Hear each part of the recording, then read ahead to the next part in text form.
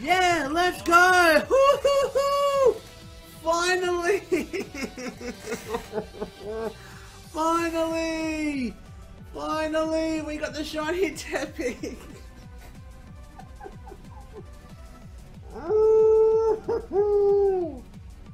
1,342 encounters or eggs for the shiny Tepig. Oh my god, this took honestly like a good 3 weeks to a month of just on and off egg hunting, not egg hunting. Oh my god, it's finally here! Ha! So let's go ahead and give him the name. I'm gonna call it the Baconator. Baconator. That's a.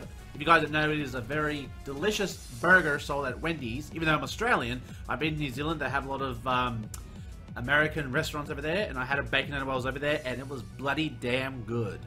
And it has the hidden abilities too. Yes, that makes this hunt all the worthwhile. Look at that shit. There we go. So the Shiny Masuda Starter challenge. You guys thought I have been giving up on it. No. Trust me. Trust me. I've been hunting this bitch. I have been hunting this bitch. Alright. So now we can finally add the Baconator to the collection. And now the next one is Oshawott. And then that will be the end of the Universe starters. And then we can move on to the Kalos starters. So if you guys did enjoy the video, make sure you like the button down below, because as always your support is very appreciated.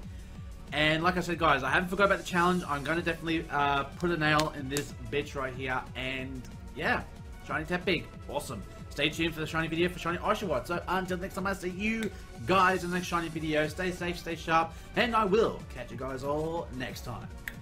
Later.